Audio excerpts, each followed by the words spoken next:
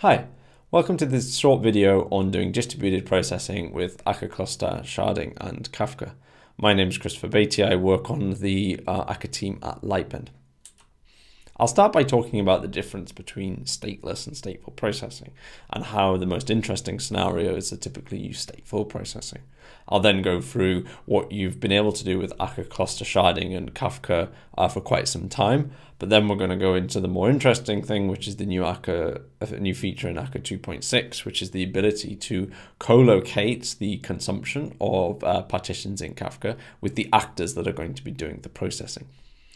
I'll then go through a demo of this and show nodes being added and nodes removing and showing the data processing moving around and being co-located with the consumption. All of the code I'm going to show you today is going to be stepping through a sample in the Akka samples repository, of which there's a link here. The scenario we're going to walk through is one of doing analytics for the users in our system. So all of the events that happen, all of the things which our users do, they're going to end up in Kafka. And we want to run some analytics that aggregate per user. And while that calculation is going on, while it's going to be a continuous calculation as our users do more and more things, we want to be able to expose the state of the processing in real time via gRPC. First, let's consider what this would look like if we were doing purely stateless processing. So by that, I mean that every time we process an event for a given user, we don't need to know that user's history or any form of aggregated state for that user. On the left of this slide, I'm representing a partition Kafka topic. So in this example, we've got 5 partitions and messages for various users on each of the partitions. On the producer side, we've made sure that events for the same user end up on the same partition so that we can produce them all in the same location and have ordering between events for the same user. And because we're doing stateless processing on the right here, we've just got 2 Akka nodes that are completely independent of each other. They haven't formed an Akka cluster. They're relying on the Kafka consumer group to divide the Kafka partitions between the however many Akka nodes that we've got. Soon we'll want to do some stateful processing, and by that I mean we're going to keep some state in memory or in a database for each user, so that every time we process a message for a user, we know what they've done previously. We might want to keep, say, a running total. How many purchases has this user made? And for that, we're going to forward each of the messages that we consume from Kafka to Akka Cluster Sharding. This means that there'll be an actor running inside the cluster somewhere, which will be doing the processing for each user. And as we create more users, more actors will be created. And as users become inactive because they're no longer doing events or they're no longer customers, then they'll be automatically passivated and taken out of memory by Akka Cluster Sharding. A big advantage of doing the processing inside a sharded actor is we can interact with it not only from our Kafka consumption, but we can, say, offer an interface into that over gRPC or HTTP. So this means that in real time, while we're doing the processing, we can have queries coming into the application to see the current state. So we can serve things like the current running total of purchases each user has made. To understand how this is going to work, we're going to zoom into a single Akka node. On this node, the Kafka consumer has assigned as partition 0 and 1. This can, of course, change over time as Kafka does rebalances. By default, the way that sharding assigns actors to nodes will be in no way affected by what the Kafka consumer group is up to. And in this example, we've ended up with 3 shards, shard 0, 2, and 3. And we've been a little bit lucky. Shard 0 and shard 2 contain 2 of the actors, which are going to process messages for users, which we're going to consume messages for locally. But the rest of them are going to have to be sent to other nodes. The first thing we're going to do is use an extension to Alpaca Kafka, which is the library that we're going to use to consume from Kafka, to plug in a custom message extractor into Cluster Sharding. A message extractor is what decides which actors, which entities, so users in this case, are assigned to which shards, which in turn decides which shard exists. So the first thing we can do is match up Kafka partitions with Akka Cluster Shards. So now we can see that the messages for user 1, 2, and 3 end up inside shard 0. But we still end up with messages for the other partition that we're consuming, partition 1, which contains messages for users 5, 7, and 8 going to different nodes.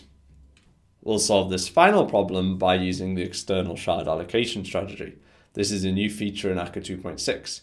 By default, shards are placed on the nodes with the fewest existing shards, but for this use case, we want to explicitly put them on the nodes that are consuming the Kafka partitions. Integration with the external shard allocation strategy has been added to Akka Kafka, so we'll see in the demo with one line of code we can make all of this work together. Time for a demo from the sample in the Akka samples repository. We'll start with a small cluster, we'll add some more nodes, and we'll see the Kafka partitions being moved around the cluster. Let's start by having a look at the actor that we're going to run in sharding that's going to do the distributed processing. We first define the message that the actor can receive.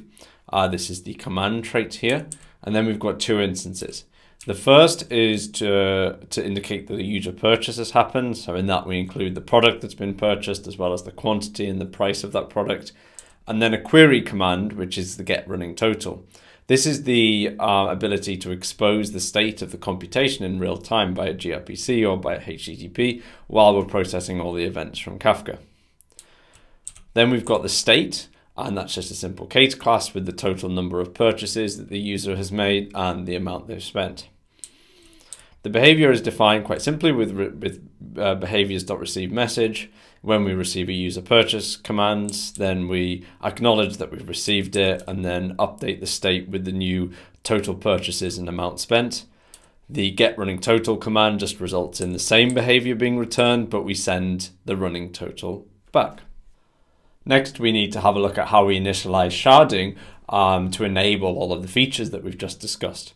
So the first thing we do is create a message extractor using this Akka Cluster Sharding extension provided by Akka Kafka. We pass in a timeout because we've actually got interaction to do with Kafka. We pass in which topic that we want to look at the partitioning from, and then an entity ID extractor. So this is how we map from the message type of our actor, which in this case is command, to the entity ID. Once that feature completes, because this happens asynchronously, then we do our normal shard initialization, which is what you're used to. The two additional bits are we set the external shard allocation strategy and we pass in our entity type key.name. This is because under the covers, it's using distributed data to store the information about which shard should belong where, and it's stored under the entity type key.name. The other bit of information that cluster sharding needs is this message extractor, which knows about the number of partitions. That's all we need on the sharding side. Now let's have a look at what we do on the Kafka consumer side. So we use the same extension, the Kafka Cluster Sharding extension, to get hold of a rebalance listener. A rebalance listener is what we're going to give to Akka Kafka that's going to listen for all of the partition movements and then update the external shard allocation strategy. When we set up our subscription for a set of topics which are defined in this settings class, we also pass in this rebalance listener. Now, everything is set now for Akka Cluster Shards to move around with their equivalent Kafka partition. The actual stream processing is nothing specific to this example. We start off a consumer with an offset context. We map async. Future versions of this sample might end up using reliable delivery rather than map async. We just do an ask to the shard. So here we parse the message because the messages on the Kafka topic are a protobuf format. We then construct one of these user purchases events that we just saw, and we send that off to sharding. So now let's demo this in action. So I've got a number of tabs here with various different processes we're going to run. The first we'll look at here is a helper project, a Kafka module inside the sample, which just means you can run a Kafka broker. We can see here that the number of topics created, the user events topic has been created with 128 partitions. The next process that we're going to start is the processor. This is the code that we've looked at. So it will consume the messages from Kafka and it will forward them to cluster sharding. I have two panes here because I'm going to start one, see it process the messages, and then start the other. So I'll just zoom into this one pane initially, and we'll have a look at some important log lines. So after the application has started up, we can see a log line here from the rebalance listener. And what it's done is it's noticed that the consumer group user processing has had partitions assigned to this node. So then it's logging out that all of these partitions have been assigned to the current node. And then again, a very similar log line to say that the external shard allocation strategy has been updated. The next thing we'll look at is producing some messages before we go about adding nodes to the cluster and seeing the rebalance happening automatically. So we've got another module within the sample which will produce some messages. So let's run that now. So now we can see we're producing about a message per second. We're just sending messages to various users. The users in this example are just numbers. So user 16, user 78 here. So I've left this running for quite some time, and now let's have a look at what the processor is doing. So the logs are spinning by here, but I'm just going to stop them. And then let's have a look at the logs.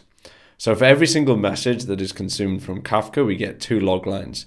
The first is from the Kafka consumer, and then the second is from the sharded entity. So if we take a look at the latest two log lines at the bottom here, so we can see that a message for user 126 has been consumed from partition 55. The next log line is from the sharded entity. We can tell this by the Akka log source. The Akka log source includes the shard and the entity ID. So we can see that, unsurprisingly, user ID received a message. It was they purchased some skis. They didn't actually purchase any of them this time for the price 3011. But what you'll see here is that the node that has consumed the message is also the node which has received the message in sharding. And this isn't very surprising when we've got a single node. I'm now going to start a second processor. So this will join the same cluster and be part of the same Kafka consumer group. Okay, that seems to have worked. So I'll first zoom into the new node. And we can see we've got a similar message that we saw before from the rebalance listener, but this time it's for a far smaller number of shards. We've got, or partitions. We've got 128 total partitions and shards, and previously we had one node, so the Kafka consumer group would consume all 128 partitions on a single node.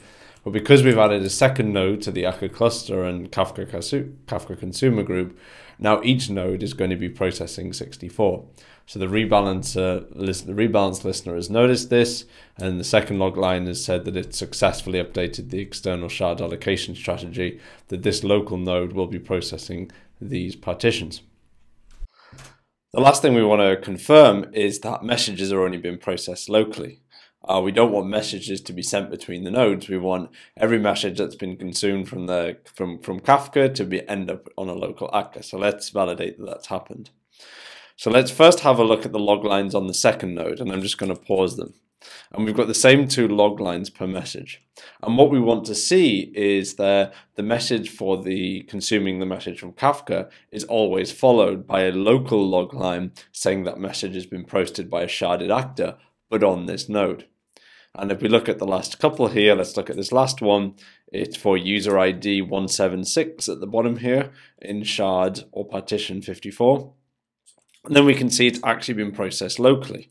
So that shard we know is here because we're receiving log lines for that shard.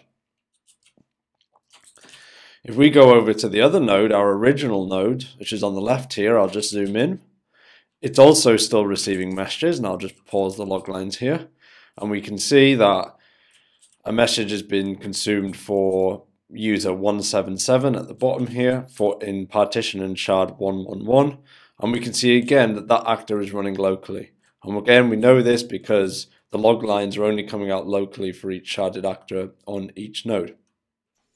That's everything I'm going to show you in this video. If you want to take it further, the sample includes an extensive README for instructions of how to run the various modules. It also includes some extras like how to interact with Akka management to see that which shards belong where. Thank you for taking the time to watch this video about Akka Cluster Sharding with Kafka. I hope you enjoyed it.